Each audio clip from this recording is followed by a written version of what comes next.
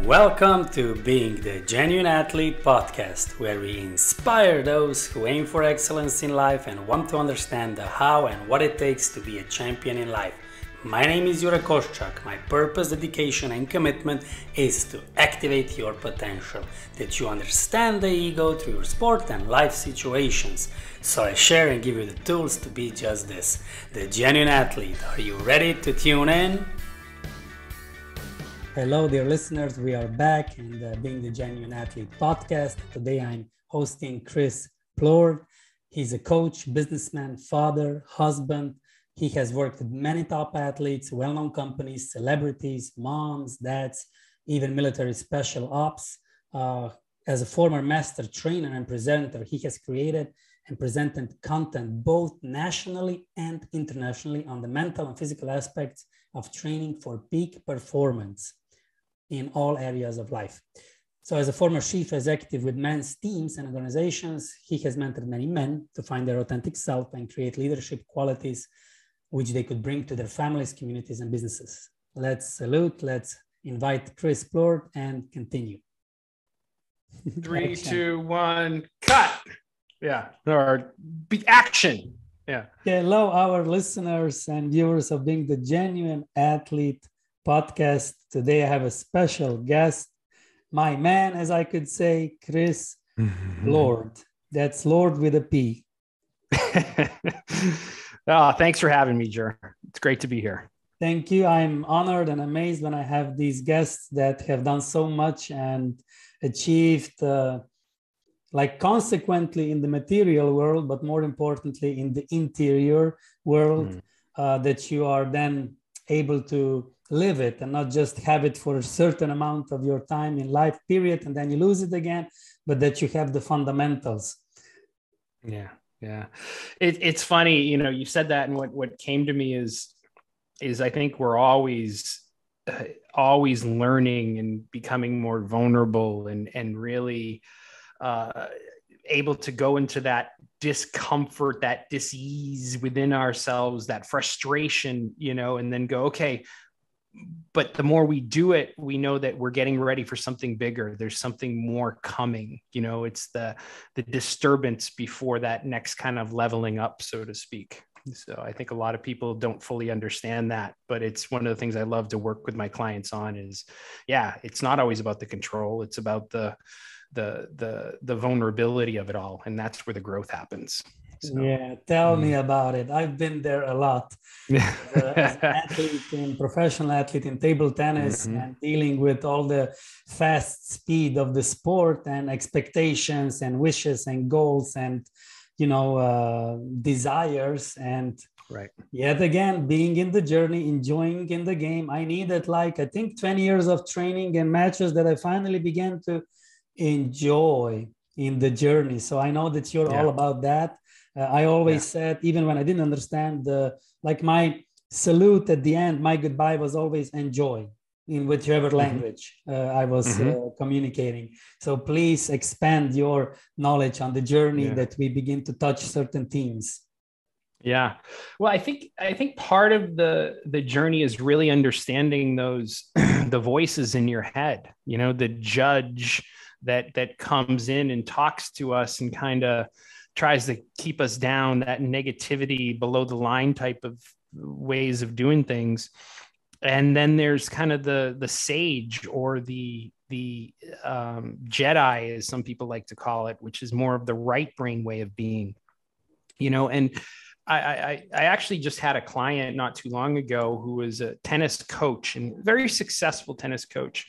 And he's in his, late 60s and coaching these amazing high school. He had several state championships under his belt, but he called me and he was saying, listen, I still play and I still play a lot. And he goes, there's this voice that really gets really hard. And it just beats me up all the time when I'm playing. Right. And what we identified was that judge that he's been carrying with him since he was a boy. And even though he's reached a level of, so to speak, success, he's kind of tired of going through life hearing that all the time and beating himself up and not really enjoying the process of the game. And so what we got to do over time, and it's not immediate, you have the insight, but then it's the work, like, we're the periodization programs as athletes have, and so on and so forth. It's the boot camp for your brain.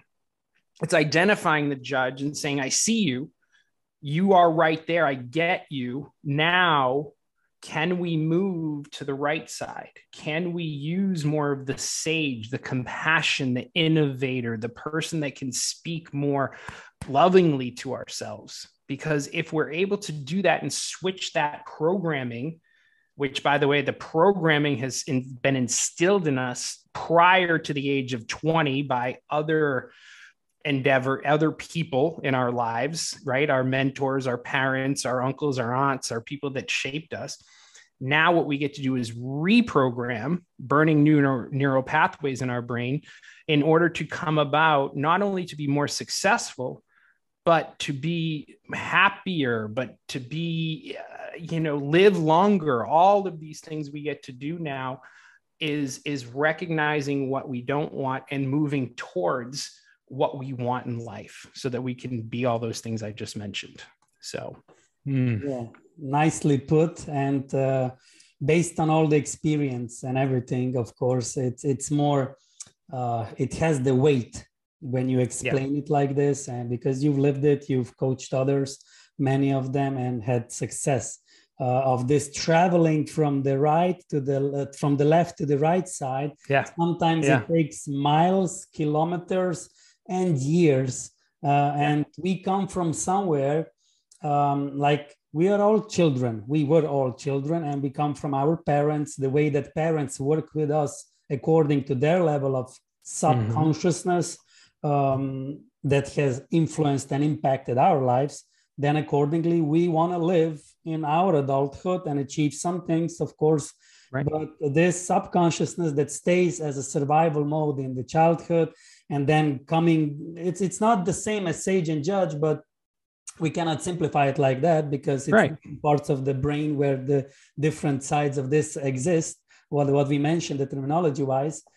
So please continue to explain maybe a bit of your personal story about your father, because in my case, my dad, when I was 2 or 3 years of age, I went into the beach, in the sea, in the ocean. It was a shallow one. No kids can ever do any harm there. But he was so afraid because that was his fear. So when he found me after an hour or two searching, and I was just playing with my friends in a campsite, on a beach, on an island, summertime, then he shouted on me and he gave me all of his anger and frustration and worries and fear. Right. So he was a bully at me. He should have been doing it to himself, not to a 3-year-old innocent child, but he didn't know better, or he didn't know even. So I was, my whole life, like you mentioned, I was a bully. So I still sometimes wake up and I tell myself, didn't drink water. Okay, now I'm, more and more listening this inner voice. I'm controlling, managing it more, and getting out of that old subconsciousness survival type of being into more sage-like and understanding this softness, compassion, empathy towards yourself at first. I mean, first of all, for you to recognize that, which most people don't, they go through their whole life with this programming, but not really understanding where it came from, right? But it's first identifying, oh, that happened. My dad yelled at me at this point. He was projecting anger onto you, which is the cover up for his deep-rooted fear. Oh my God, I lost my son. The all of these things going in his brain. My son's gone, my son, blah, blah, blah. And then when he saw you, instead of embracing you and going, oh, thank God you're okay, it was more of, I never want you to do that again. That the fear, the anger came out on you and created a response, a trauma response that you took with you for the rest of your life because you never wanted to feel that again, right? That was such a horrible feeling that he projected onto you that you reacted to other people in that same situation in that particular way. So the first thing when I hear that with clients is I'll say, and I'll talk about my story in just a moment, is they did the best job with the tools that they were given. Yes. So immediately when we understand that, it becomes compassion. You're activating the right side of the brain, right? When you can see your dad he was taught a certain way and he did what he knew, and that's the best he knew how to do. If we can believe that our people, our higher ups, our mentors, our parents did what the best job they could, we're halfway there, right? Instead of holding them accountable and trying to project our anger and saying, well, you did this to me, therefore my life turned out like this. That's victim mentality when we do that, right? And unfortunately, that just triggered a lot of your listeners right now, but it's reality. It's the acceptance of it first and foremost, right? And I don't mean to trigger people, but it just is part of growth. When we see our unresolved triggers that happen within us, we get an opportunity to go, oh, there you are. I get to work on you. You know, it's about, Peter Crone says, life will present you with the people and the circumstances that will show you where you are not free. Right? Mm-hmm. That's what life does. They show you where you're internally not free. And those people will keep coming into your life, and those situations will keep showing up in your life until you have the courage to look at those. And that's ownership right there. Yeah. So for me, you know, I'm out in Los Angeles, California right now.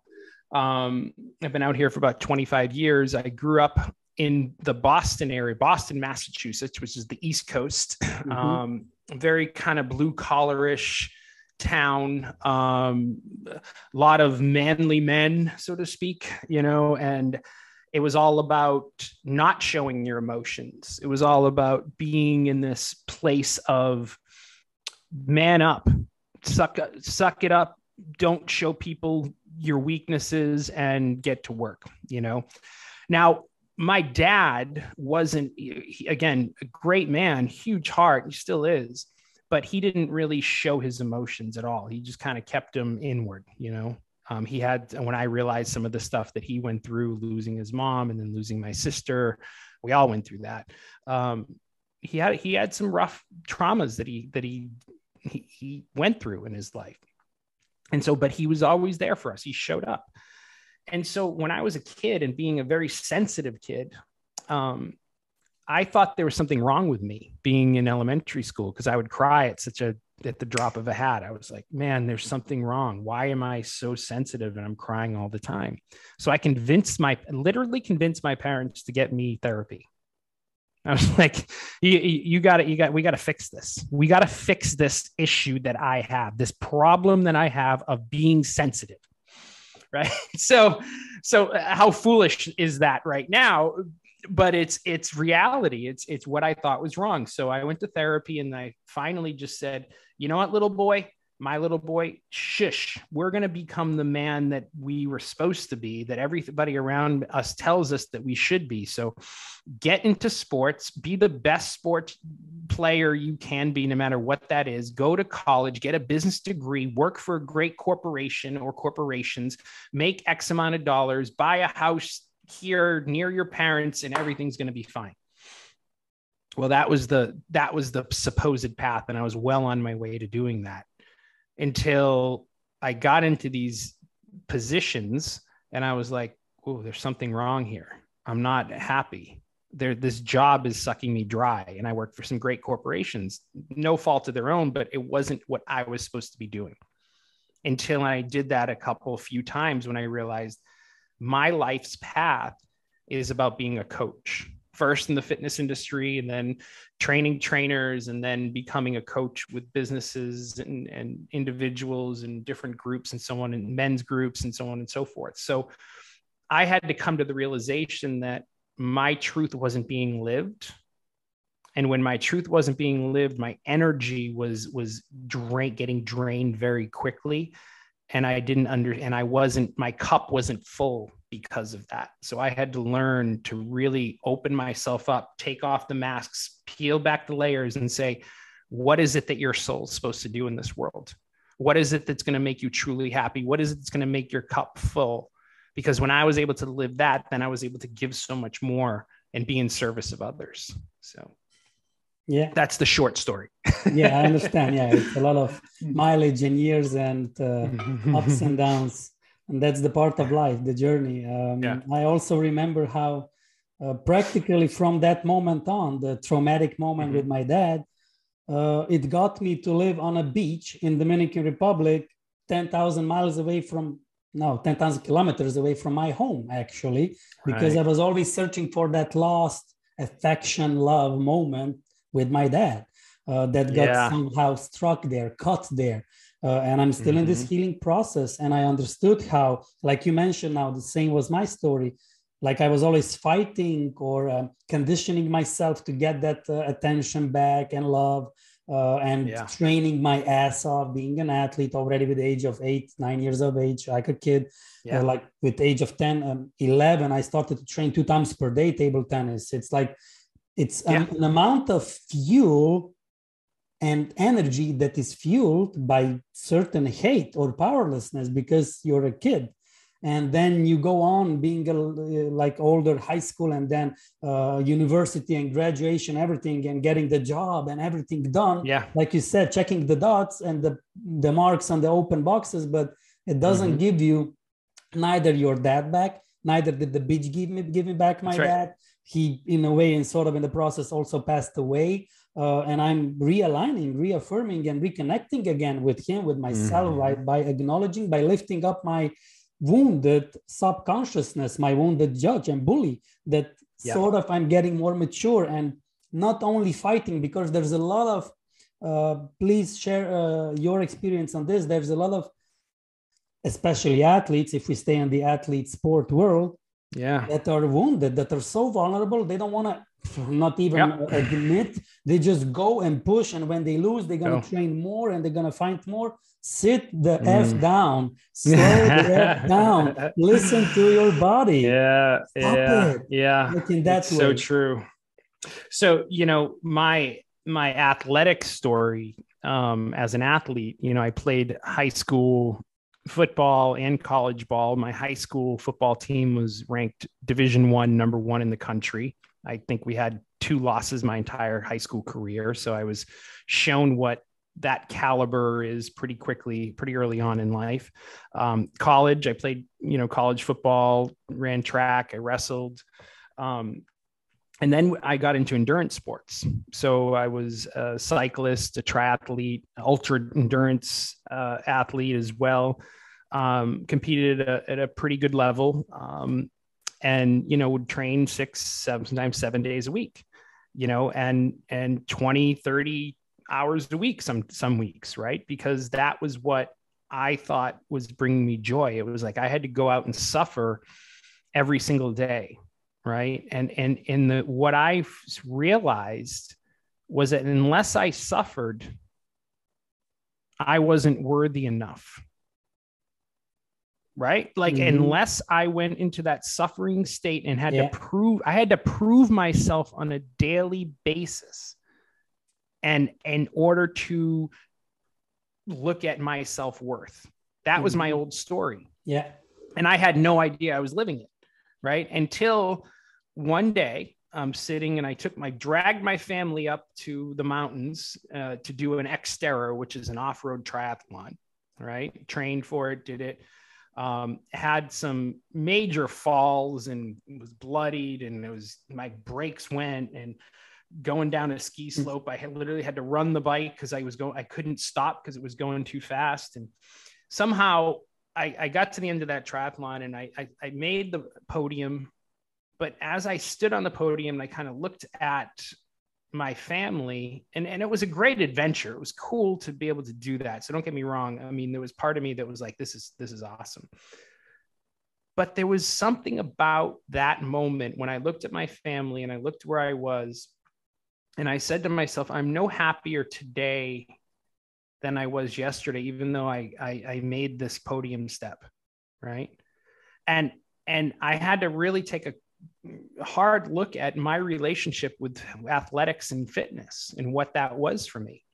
Right. I was doing it 2 workouts a day or whatever the case, 3 sometimes, to prove something to myself. When I finally was able to step back and go, you don't have to prove anything to anybody anymore. You are worthy right now in this moment.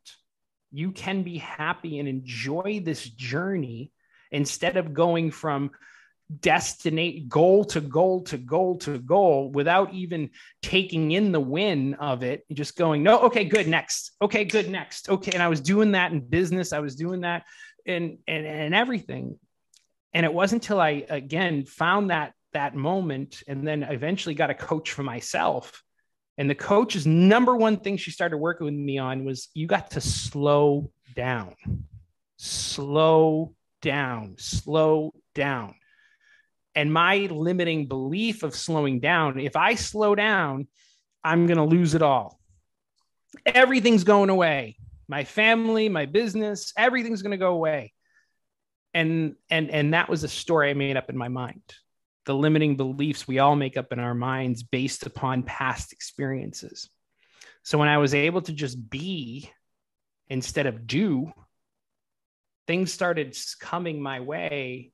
And these beautiful gifts from the world and universe started saying, hey, I got something for you. And thank you for slowing down and listening and paying attention to what's around you, as opposed to trying to force and control and do everything all the time. And it was a very humbling, hard process to go through, but here we are today. So. Yeah. And even more, the issue is that a lot of people achieve amazing big results in life in all areas, and especially then athletes. And then we are sort of fooled. And we are driven into that fake world that it works. And that they are happy and that they achieve and they have the fame and celebrity and money and everything. And also a lot of athletes completely, they have chronic pain, not only on emotional, mental level, but also on financial level, because they are not aware that the more they worry, the less they'll have. And the more they fight for it and the more they'll train, the less they enjoy, the less they have everything. But then comes some NBA, NFL, whatever player or some athlete, Olympic athlete, and says, yeah, I just enjoy. And it's so far away for an athlete that's suffering, that's not even admitting that is vulnerable, because we live under these predetermined conditions of society. Men can, even athletes, not even men, but female as well, cannot show their vulnerability. It's all stiff. And then they're like, how can I enjoy in this freaking world if I'm hating myself, hating the run that I do? I need to do 20K per day. I need to do this protein, that shit. How can I enjoy? And then you go into a game and you're frustrated and it's all overwhelming. I still just want to stay a bit in this side. That we show this scenery, that the listeners, the athletes will like be struck, because we need to trigger them. If somebody is not triggered, either that person is so much blind, or he has a lot of triggers in her. So they need to be triggered. So in that way, please continue the explanation regarding this, of like staying in the suffering, because it's all self-aligning and self-proclaiming and self-alimenting, like feeding, self-feeding itself. The beast is feeding itself. So an illusion a lot of people have is, I have to continue doing it a certain way in order to get up that next mountain in my life. Like this is, and the contra indicated, or the other thing we can say to ourselves is, what got you here is not going to get you there. Right? What got you here is not going to get you there. And when we can fully understand that and believe that, and go, you know what, I need to do it a different way. I can take some of the tools with me, right? I'm not saying abandon what you know, or that deep well of wisdom that has gotten you to this place, but ask yourself, how fulfilled are you right now? Like, look at all areas of your life. Look at you financially, spiritually, personally, professionally, physically, how your body is. And then take all those areas, and on a scale of 1 to 10, 10 being, I am full, I am happy, I am successful, I am great. 1 being, I am just ready to end it all, right? On a scale of 1 to 10, how fulfilled are you in all those areas? Just come up with a rough number, say it to yourself. So when I asked this question to a couple of months ago to 50 CEOs, guess what the average number was? 2. 50 successful CEOs that are all making well into the 7 digits in their businesses and careers. 5 or 6 was the average. A lot of them were below 5. Yeah, but that's an official version that they are not aware of. It's probably 2. Right. 2 or 3, and probably exactly what you just said. Right. And most likely we're upping that number so that we can feel better. They want to believe it. Right. Yeah. They believe that it's 9 and 10, but they admit that it's maybe 5, 6, but reality. Right. And, you know, and fortunately, you know, they were in a room amongst peers. They were all in this vulnerable place with a lot of tears and a lot of things that already had come out. Mm-hmm. But with that question is very eye-opening, because when I asked this question, it's like, okay, if you're at a 5, how much do you think you're able to, of your best self, are you able to give to your kids? Of your best self, are you able to give to your business? Right? Of your best self, are you able to give to your physical body, right? And how you feel, right? You're not operating on that highest level. So what we get to do when I work with these individuals or groups, whatever, is start to peel back what it is that they can boundary up, eliminate in their lives, or invite in new habits they get to create in their lives, so that number slowly goes up. And here's the thing, right? If I said, and all your listeners could probably relate to this, you know, if I said, all right, we're going to go and do a marathon, you know, in 6 months or 12 months, right? And you haven't even run a mile, but that's okay. You know, we're going to train you carefully. We're going to add a little bit more in 10% rule every single week, right? In order to get you to that place. It's going to take a little time, but we're going to get you there. The impatience that most people feel is, I want that 10 tomorrow. Well, you're not going to run the marathon tomorrow. Commit to this over the next 6 to 12 months, right? Of doing those things, of going through the process, of starting to enjoy the journey, of starting to feel the pain of what you've been not able to look at, right? Courage isn't about pushing forward and burying your feelings. Courage is about being vulnerable and actually able to feel the feels that come up, right? Actually able to feel the emotions that come up. And in the middle of those emotions, I promise you, is where freedom lies, if you're able to sit with them. But here's the other thing, is these emotions never will go away, but they will get less and less and less and less until they are a little bit of a whisper, but they stay with you so that you get to be in service to others, so that you get to tell your story, so that people can relate, so that you are able to look back and say, I am in full service and I am doing exactly what I'm supposed to be doing in this world, because I went through that internal journey of growth. I had the courage to look inward and not hope for something external to come my way. There was something inside of me that I was able to look at in order to be the best version of myself. And now I am at a 9 or 10 on a regular basis. I am truly happy. I am successful. I am in service. It's a huge process, but it's a process well worth it. It's, as Joseph Campbell would say, it's our hero's journey. Yeah. And that's the thing. Thank you for elaborating and expressing it in this way, coming from the subconsciousness that in a childhood was adapted and adjusted and trained and programmed to survive with all the nonsense, or with the level that was able to be there from our parents or anyone else, teachers and coaches. And then when we grow older, when we are more adult, we get into this zone of not wanting to feel, because as a child, you don't want to feel what you're feeling. And that's how and why many athletes, and of course, in general public, it's closed up. but it's there where it lies. We say where the wound is, that's where the sun or the healing enters. You mentioned this vulnerability and emotions.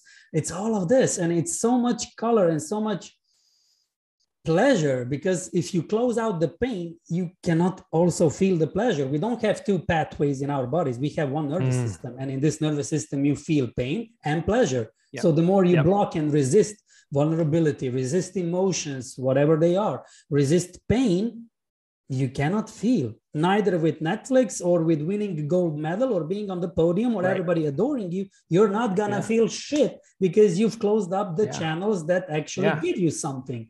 So feeling everything is such a liberating, it's an emotion itself. It's about emotions, that liberation of coming out of the closet. I'm not saying about being inclined to either gender. Your emotional closet. That's right. Yeah, like this emotional closet that so many athletes, I was suffering. And when I figured out, oh my God, I want to give this to every athlete, because I knew what I went through, like suffering for nothing. I kicked the table tennis table at the age of almost 18 years of age. I kicked it because I lost a point on a training.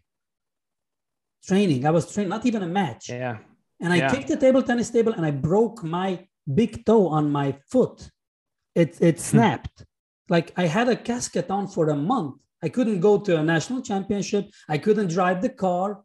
I couldn't do anything because I was in the middle of learning and having these structures. So these impacts got me like, and the more I got into these suffering points and vulnerabilities and resisting them, of course, not accepting it. I just want to feel the win. And then I will feel happy. Then I will get that. Then. When I stopped and I checked back, I read my journal, my diary from when I was 27-ish. I read my journal from when I was 12, 13, 15, 16. I wrote journals sometime here and there. And it struck me. I had the same crisis when I was 12, when I was 13, when I was 14, when I was 16, the same pattern. And I was like, Then I began to connect the dots. Then I began to be on the sage part. Then I began to enjoy. Then I began to elevate, mature in my subconsciousness and not be a victim anymore, not be the bully anymore. Of course, that's a process. I'm still going through it. But right. It's there. It's this liberating that I began to enjoy without the result, without any resistance, being in all of it. Please touch these points of, because we had a pre-podcast date and you said, it's a shame that we didn't record it. Well, I did I did some notes. So please, because you mentioned, you said such a strong phrase that identifying the resistance, reframing it. Right.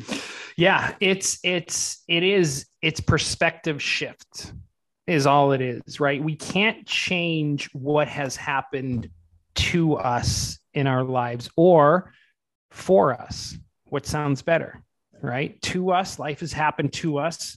It's fucking with me. It keeps showing me I can't get a break, or it's happening for us. And it's just about us slowing down enough to look at those things like you finally did, said, oh, these patterns keep coming up. These circumstances keep showing up time and time and time again. And I'm sick and tired of these. What is this that I'm not looking at? I'm going to slow down and feel into what it is that keeps happening, because I want to get to a different place now in a different way. I want to go on this different journey, but I need to accept where I'm at first and look at life as happening for me as opposed to me. Right. Most of my clients I work with that are looking to shift patterns, I take on this little life journey where I say, what are the 4 to 6 major things that have happened in your life? Right. They could be things that you might not wish upon anybody because it was really hard for you, or they could be complete and total blissful things, an adventure that you went on that was just amazing and it flowed beautifully. Most of the people will write down something very traumatic that happened. But then we write down those moments of what happened and we say, okay, what did you feel in that moment? What were those feelings that came out, right? well, I was so scared and I was grieving the loss of, or I thought my life was going to end, or, and it was just so awful. And I was so frustrated at this point. Or it was just pure flow and it just was beautiful and just everything just lined up and all these things started happening. I got to meet all these people or whatever. So we look at these life lessons and we look at how we felt. And then we say, okay, what are the things you learned about yourself? Right? What are the lessons you extracted from these moments? Well, I learned how to be resilient. I learned that life, it's all happening for me. I learned that, that this person was here to bless me and to show me how to live and to how to really embrace life, or that I wasn't slowing down enough. Therefore, I got this sickness or whatever the case may be. Okay, great. Now, what are the gifts you now carry that were unleashed because of that you went through? So what are your gifts now?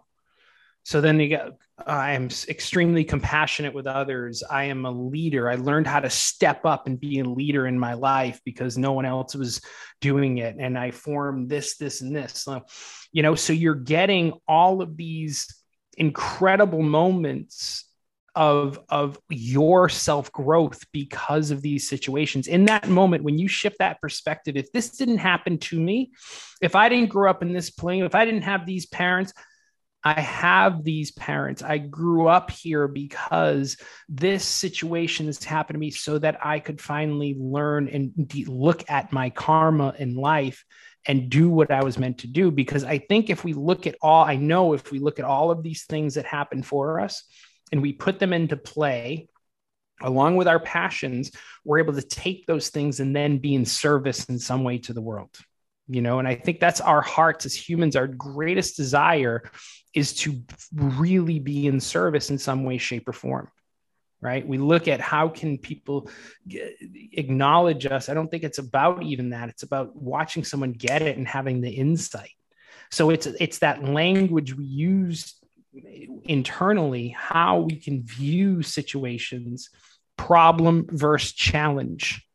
Problem is a victim mindset. Challenge is going to be a growth mindset, an ownership mindset. Thank you for being here. You switch it immediately. And then you go into a place of, this is why I'm living right now. Right. And it's not going to happen right away. But if we can fully look at that and wake up every day and say, how can I grow? How can I enjoy this journey? Life is going to be so much more meaningful and we're going to be so much more impactful because of it. So, yeah, exactly. Exactly like that. I always had, since I was a kid, and I remember playing football with my friends already, storing some of the memory. How I need what is this situation is going to help me evolve in life, or where I'm going to use this memory that it will ignite me. And then observing my dad, like, my dad is like this. I need to learn from him to be a dad. I was 5 or 6. I had sort of things in my mind, in my processor working like that on that level.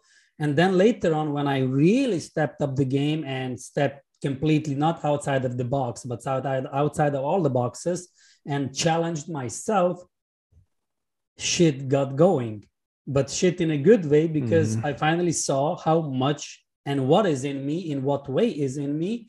And I've gotten into dire situations and life-threatening maybe as well in some cases, clients and everything happening, surging, a lot of triggers. So in that way, I always had a part of my brain, like a part of like an eye, like maybe it was third eye, whatever it was there. Yure, this is for you. This is experience for you that you will bring forward, that you will take forward, that you will share, that you will evolve from and empower yourself and eventually others, because you had this experience. How can you help others if you didn't have an experience? So it's happening to you just in order to have a more juicy book written afterwards in that case. So that took away a lot of the pressure and a lot of the suffering already. And then further on, what happened, because I want to touch now more the journey on and this unleashing the soul desire, like you mentioned last time on our first date and podcast.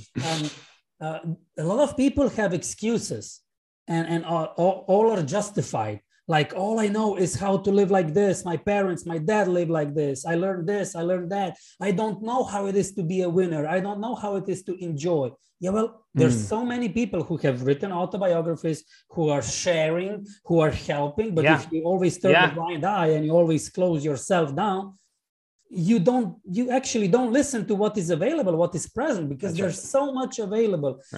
Like in my case, and please then share your story and your experiences, living liberated life, being outside of this closed mind brain, because this is 10 centimeters. You cannot get far, A to B point, if you're always pondering and procrastinating in your mind and avoiding and justifying and stuff. Living out of this is breathing. We'll touch breathing. It's completely different breathing. Finally, you expand. I expanded my breathing 50%, if not more. And of course, additional exercises and the work that I do with breathing. But waking up different, going to bed different, acknowledging food different, breathing air different, drinking water different, doing whatever it is, maybe so simple, but so beneficial to life, and understanding I am here in service. Either it's in this way, either it's in that way. I found my calling through talking, as you might see, but and expressing, but other people have found it through art or sport or whatever. But we are here to show everyone else what's possible, and it exists. We in 2022, sorry, you cannot use the excuse, I don't know how it looks like. It's so evident, I think, how to be unleashed. It's amazing. I think everybody has to really look within, first of all, and kind of use some of the tools that are available to us. Right? If we're going to sit back and reread the chapters that we've already read, dozens of times, we're not going to grow. But it's about waking up and saying, I want to start writing some new chapters. I'm going to start getting into action and trying new things, even though it might not fit perfectly right away. You mentioned the breath, right? Breath work, for example, meditation, writing, joining a team, a mastermind, a men's team, a woman's team, something that's going to shake up your way, your habits that aren't serving you any longer. Reading some books, listening to other podcasts.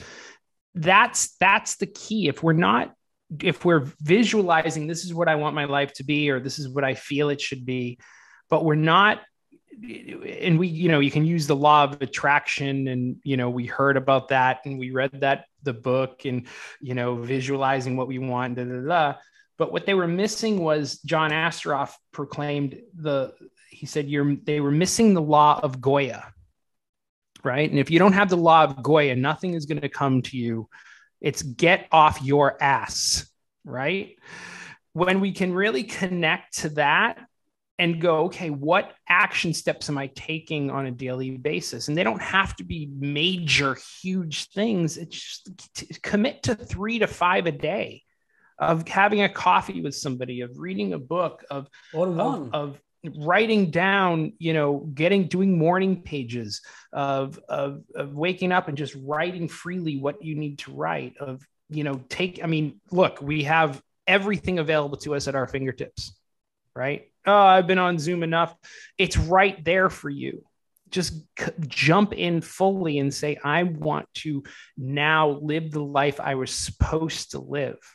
And when we can jump into that and say, I'm going to go all in, not just in action, but I'm going to actually feel the process and enjoy this journey of becoming my greatest self, then, like you said, life just starts to open up in such a beautiful way, right? We start to see everything that's around us, and these people not only are here to teach us and show us our triggers, but then these amazing other people are coming in to support us and hold us that are like-minded, and we get to grow with as well. So those tools, those things are right there. It's just a matter of stepping into it and say, what are 3 to 5 things a day I can do in order to make this happen? So. But there's a but. there's still this resistance. The old subconscious, the old neural pathways, the old chemistry, yes, still resisting. And you have all these tools, but because the thing is that, like we mentioned priorly, the beast is feeding itself, and it says, well, you shouldn't have resistance. How not? Well, if you do weights, like we said, of course you have resistance and you grow. Well, you can't look at, if you want to get physically fit, and a lot of your listeners are athletes, most of them, what do you need? Resistance. You go to the gym, you lift some weights, you go for a run, you go for a swim, you ride a bike, you run up a hill. What is that? It's resistance. If you want to get physically fit, you need resistance. There's no way around it. And now, if you can the emotional, sorry to interrupt, but on the emotional side of it, or mental, it's difficult to accept that your resistance is your prior dad, your mom, your abuser or someone, or your attacker. And you say, I thank for this resistance, but it's gotten on your way. Like you mentioned before, it happens after you or for you, and how you reframe it. And then you say, wow, this is what made me, and this is what will make me in the future. And you use that resistance. Please continue. Well, no, exactly what you just said. It's the reframing. And again, I don't expect your listeners to kind of go, okay, I get it. They might get an insight today or whenever they're listening to this and go, okay, I get it. Now, what is it? Now get out into the world and say, there you are, resistance. Thank you for being here. Right? I see you. Like, I know it's hard. It's a lot. It feels suffocating sometimes.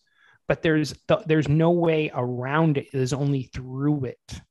Like, it's reframing your relationship with that resistance that comes up, like fully looking at it and going, I need this in order to become a stronger, grittier, better version of myself.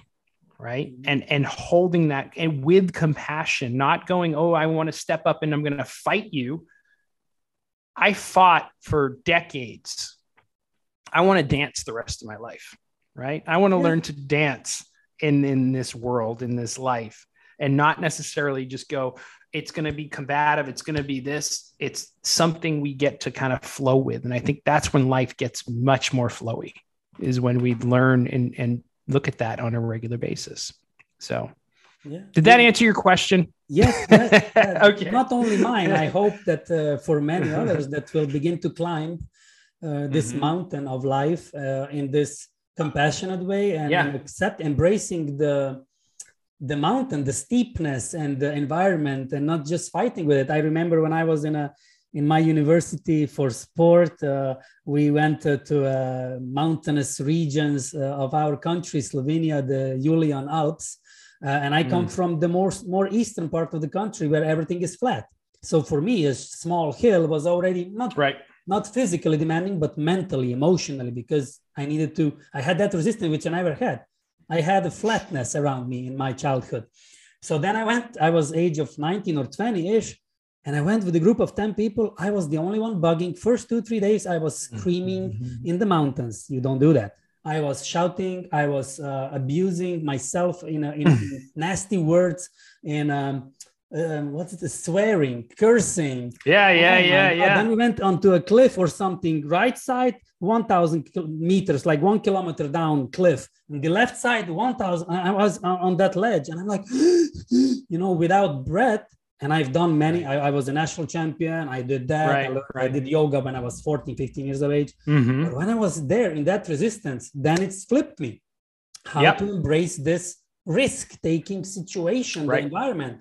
And further on, when I was a year after, we went on a free diving without, the oxygen bomb tanks. And we needed to dive.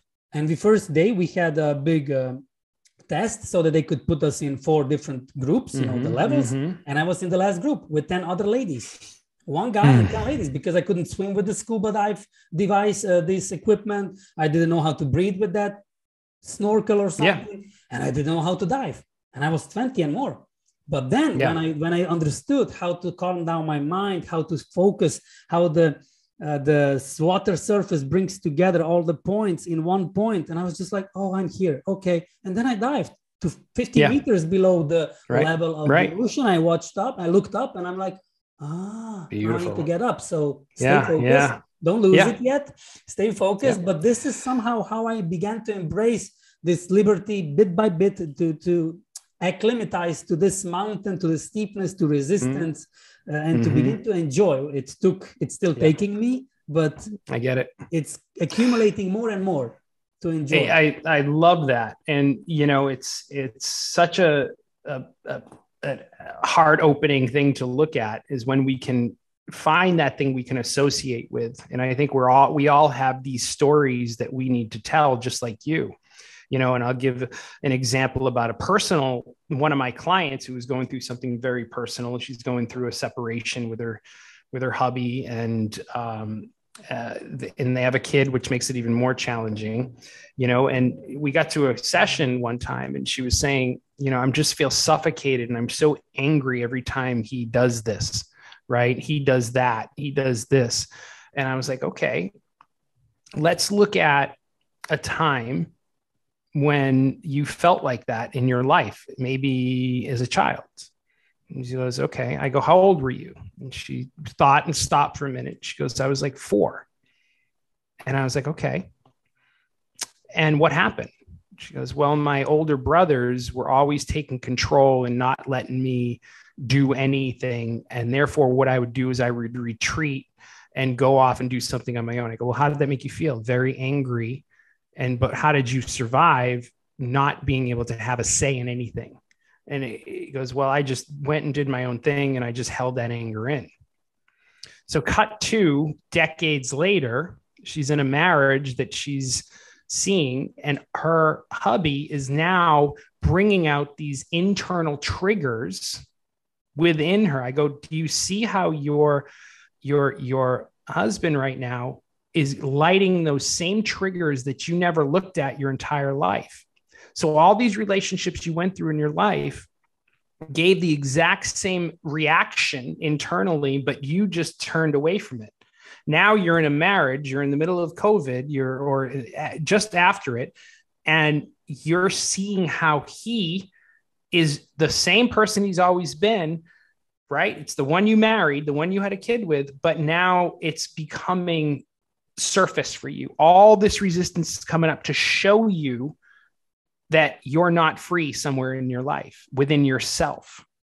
So from that day forward, she was able to now look at that situation with her hubby and go, this is who he is. I can look beneath the anger and say, oh, I actually really felt sad.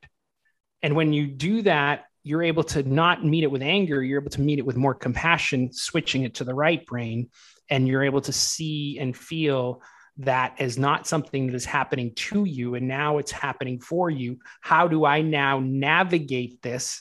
Because if she didn't have the courage to navigate it, right? All that stuff that comes up, some other relationship in her life at some other point down the road is going to show her that same exact thing once again and again and again, like you did when you kicked the table and you were able to look back and say, oh, this happened every few years, right? So it's either now, or you can wait another few years, or wait a few years, and then that living that half full cup, right? It's just, it's that resistance again that we get to kind of just look and get stronger because of. So just before the end, and then we'll have some points of conclusion. I want to touch the subject on the masculinity, because I've seen through my experience, I'm 40, but I've read, I've seen some history. And as I've come to understand, men have resistance because it was genetically programmed in a way towards women. And I've listened since 2010 when I started a different kind of journey on my life, the energy wise and more intuitive wise. I've listened from a coach, guru, and some sage wisdom person that ladies, time for ladies will come eventually after 2020. That ladies will bring down to earth the love, and they will show to men how to love, because men have kicked out ladies from the system since the Egyptians, or even prior to them, the ancient Egyptians, and have taken the reins. But we cannot go forward without the ladies side by side. And I see this in the unity, in accepting, not as a vulnerable thing, to allow listen to that word, but to have a lady beside you, because in the end, we need to acknowledge that every successful man has a more successful lady behind him, and she's pointing the finger and doing the things. The man just thinks that he is. Yeah, that's, I've been in men's work for about 14 years, 15 years now, men's teams, organizations, and primarily what we do, or you can call it masculine and understanding the feminine, right? And really trying to work with it. And, a lot of us, we hold different masculine qualities. Some women have more masculine qualities than other men. So we look at these traits that we hold and we learn how to work with it. One of the weekends I went to, they gave this statistic, and they said, if you were to measure the love of a household or the support of a loving spouse, right, and you were able to put that in, say, a contract, a professional contract, and say, okay, we're about to give you a $10 million contract, but because we know you have a loving, supported spouse at home, we're going to give you $5 million more, because that's how much more power that gives this individual, this professional athlete. So if we measure it in terms of money, right, I mean, which a lot of people can relate, it's worth millions of dollars more. Right. So it's up to us to kind of say, how can we cultivate this relationship? Right. And I think you're right about, what has happened in the patriarch of life, and what the Romans did, and the fall of women, and the burying of all these, even Jesus and the apostles and Mary Magdalene, and so much stuff is out there. We're not going to get into that today, but we can do that another time. We look at how can we now allow and hold space for our feminine part of either ourselves or our spouse to really kind of flourish and grow. Because if we look at it in leadership standpoint today, this isn't the leadership that's going to last throughout the world, throughout these higher organizations anymore. It's going to come from a much more heartfelt place. So us learning to work within the relationship, know that there is a difference between masculine and feminine, know that we can hold that space, allow this to happen, when we look at relationships, we look at ourselves first, and then we're able to move forth and forward with it, right? And know that that person that is there, we're not here to fix. They showed us the person they were from the moment we met them. And we're not here to fix or change or do anything. We're here to look at ourselves and say, is this the person we're going to spend the rest of our lives with? Is this my spiritual partner? Is this relationship something that I really want to cultivate and be with? Are we helping each other out, or are we triggering each other to help us grow? And I know for us, my wife and I have been with her for 18 years, married for 16, 2 kids. Amazing. We look at ourselves as a spiritual partnership now. Spiritual partnership means we help our spirits grow. We show each other. We're here to support each other to be the best versions of ourselves, not to piss the other one off and go, even though we have our moments, of course, we all do, but it's about working with as a team, as opposed to going, okay, we're going to do this, or you're going to do that, and we're going to do this. It's the growth of our individual souls that really is going to help. And I think it's a reframing of you did this versus you did this versus we get to do this in unison with the rest of the world. So, yeah. And I have the same kind of relationship, and I see it crucial that you realign yourself just a bit as you can alone by yourself. Yep. And when you meet a peer, a person, a relationship person, partner that's sort of on the same level that also did the work, and when these two get together, because if you don't do the work prior, you're going to do the work in the relationship. So it's better of course clean some of the things.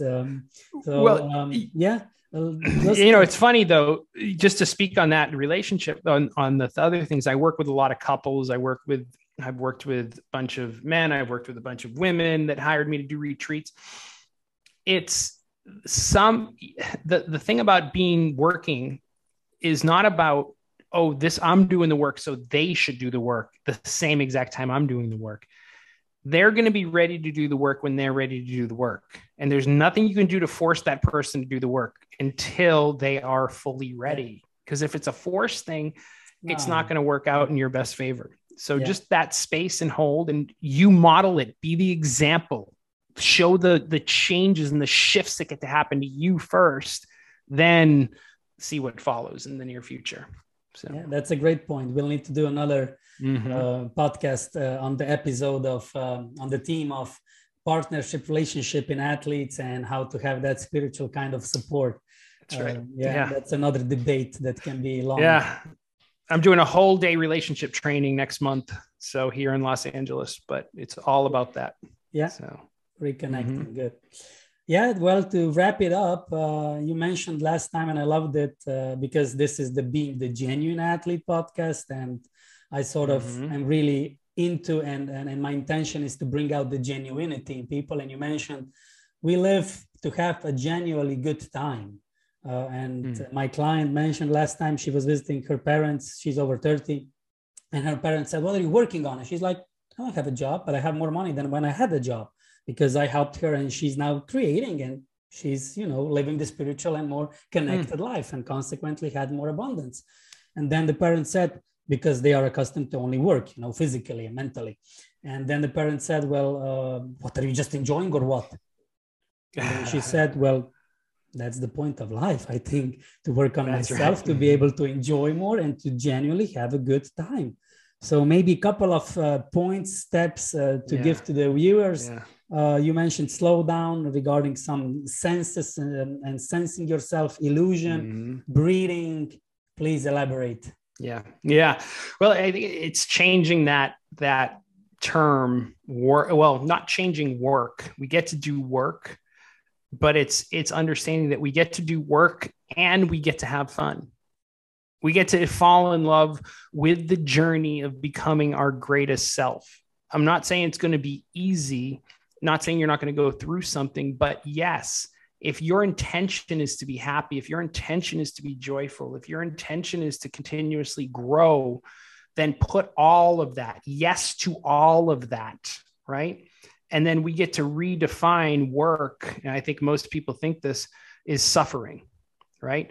Discipline, it doesn't have to be this suffering state that we get to be in. It doesn't have to constrict us. Discipline can actually mean or equal freedom within us. So if we're committing to ourselves and our growth and we're doing those things on a regular basis, we're like, yes, this is why I'm doing this. This is why I'm creating this spreadsheet or going to this class or reading this book or working out on a regular basis so I can feel that openness and freedom within myself. So if we can get discipline and reframe what that actually means to most people, then I believe we all could have that freedom. We all could be joyful. We all could be happy, successful, and live at that cup full level of 10 on a regular basis. The best way to wrap it up. Thank you very much. Thank you so much for having me. Time and sageness that they will receive. Thank you. Thank you. Thank you for tuning in. Follow me on Being the Genuine Athlete Instagram and Facebook page. Share, like, and comment, and be genuine all the way.